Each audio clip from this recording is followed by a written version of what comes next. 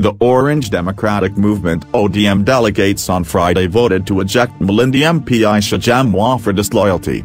The National Governing Council meeting was called to ratify the party's disciplinary committee decision to expel Ms Jumwa and her Msambweni counterparts Ulam and Dori for gross misconduct.